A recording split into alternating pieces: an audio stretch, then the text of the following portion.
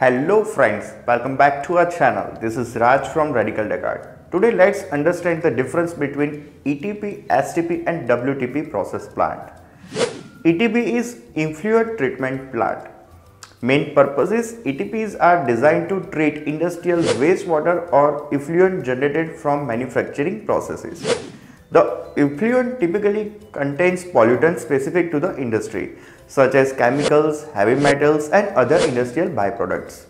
The treatment process is ETPs use various physical, chemical and biological processes to remove or neutralize pollutants, making the water safe for discharge in the environment or reuse it again.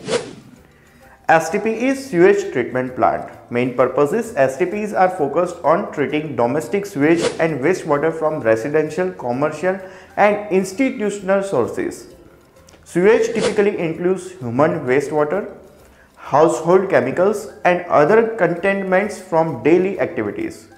In the treatment process, STPs mainly employ biological and chemical processes to break down organic matter, remove solids and disinfect the water.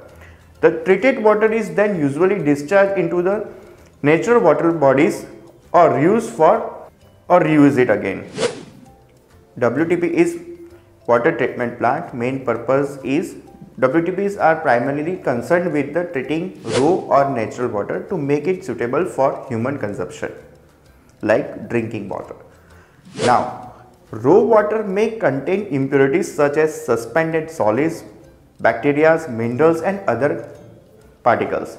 In treatment process, WTPs uses process like coagulation, sedimentation, filtration and other disinfection techniques to remove impurities and ensure the water meets drinking water standards. The treated water is distributed for public consumption.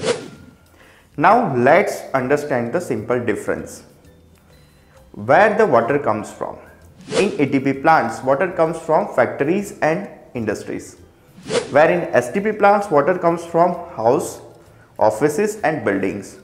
Where in WTP plants, water comes from natural sources like rivers and underground waters. Now let's understand what's in the water.